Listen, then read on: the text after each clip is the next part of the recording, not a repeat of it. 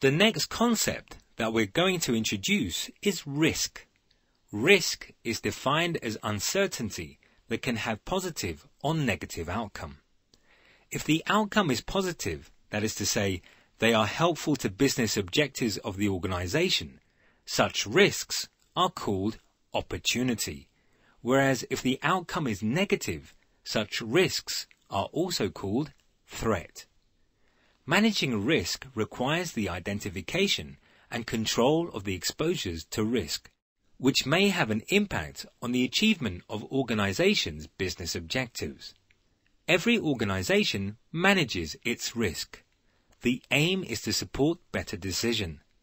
There are two distinct phases of risk, which are risk analysis and risk management. Risk analysis is concerned with gathering information about exposure to risk so that the organization can make appropriate decisions and manage risk appropriately. Management of risk involves having processes in place to monitor risks, access to reliable and up-to-the-date information about risks, the right balance of control in place to deal with those risks, and decision-making processes supported by a framework of risk analysis and evaluation.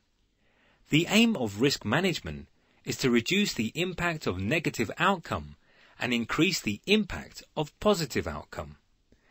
Management of risk covers a wide range of topics, including business continuity management, or BCM, security, project risk management, and operational service management. Now we have covered the key concepts and principles of service strategy. We will take a look at the service strategy processes, that is to say, demand management, service portfolio management, and financial management in the next lessons.